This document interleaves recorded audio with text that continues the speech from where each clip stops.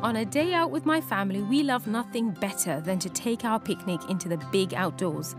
These beautiful fields of yellow are surely one of the visions of the British countryside.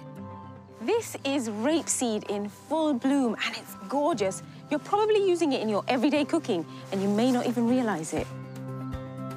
In fact, the vast majority of vegetable oil sold in the UK is actually made from 100% rapeseed. Check your bottle if you don't believe me. But not all rapeseed oil is the same. Cheap cooking oils are made using a chemical and heating process. More expensive oils are produced using a cold press method that adds nothing to the oil itself and doesn't affect the taste. Rapeseed oil farmer Duncan Farrington is going to tell me more about it. So, I always thought that the oil came from the flowers. Let me just show you. Okay, look, let's take a plant here. Right, so here's a good example. So, that is a rapeseed. Right, and so that's what's pressed? Yes. And that's where you get the oil from? Yeah. Because we are cold pressing it at a low temperature, we are retaining all those natural antioxidants and goodies that are inside the seed. And flavour. And flavour, of course. Look at that colour. So straight away you can see the colour. Now, a refined oil, a lot of that colour will have gone because it will have been bleached. That's really nutty, isn't it? But it's quite subtle as well, isn't it? You can definitely appreciate the fact that that hasn't gone through any process apart from being squished. Squished. It's just, that's a technical term, isn't it? That has been squished, and that's where you've got that oil from. You haven't tampered with it, it hasn't been messed around with, and you can taste that.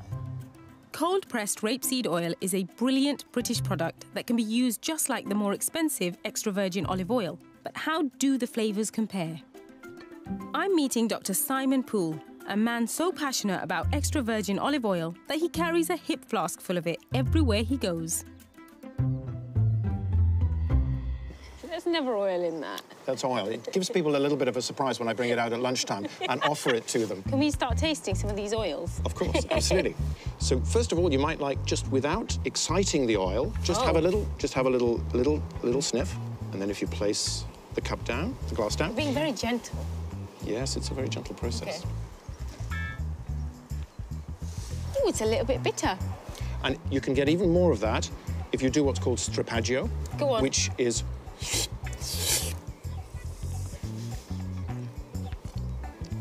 Ooh, that's strong. Is it the most expensive one? Because I've got hardly any in here. That one's a lot less bitter. That smells different.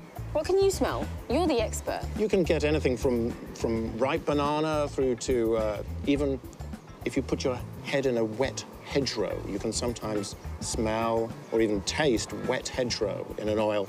I have never put my head in a wet hedgerow before. I did after hearing that some olive oils taste like that. I'll do that next time. But are you telling me you cook with olive oil every single day? The only oil I have in my house is extra virgin olive oil. I use it for everything, just as they do in the Mediterranean. And there's some evidence, in fact, that extra virgin olive oil is actually the single most healthy oil to use. And there are some antioxidants left at the end of the cooking process, which again confer health benefits when we consume them with our roasted vegetables or with whatever we're cooking. Despite drinking gallons of oil, I'm still undecided as to which tastes best. Top local chef Nick Marriott has prepared me the ultimate taste test, roast potatoes. I'm going to see if I can tell the difference between cold-pressed rapeseed, extra virgin olive oil and bog-standard sunflower oil. I don't like being wrong, and I'm holding my fork in such a way. I know it looks like it's like... Go on now, we'll fence it. I want to get this right. OK, so I think that one is sunflower. I'm going to taste it. Yeah. It's a good roast potato, though. That's very crispy. That is really crispy. That's a British roast potato. Yeah. Ooh, that's dark. Look at that one. It's really different when you taste oil cold. You can really taste it. When it's cooked, it takes on a completely different flavour profile. Absolutely. I think that's rapeseed, and I think that's olive oil. High five. Did I get it? Yes! Absolutely. Well done. Oh, my God! That's really good. Well done. Fantastic. Oh, my God, that's so cool. You can taste the rapeseed in that one. You can taste the rapeseed. I think, overall, the rapeseed for a potato was the better. So crispy, a lovely flavour. I mean, it's all too easy to have a bottle of sunflower oil or vegetable oil in the cupboard and just use that for everything. But I think definitely if you want to try something different, go out and get some rapeseed oil or some olive oil and give it a go, because it does bring something completely different, doesn't it? Absolutely.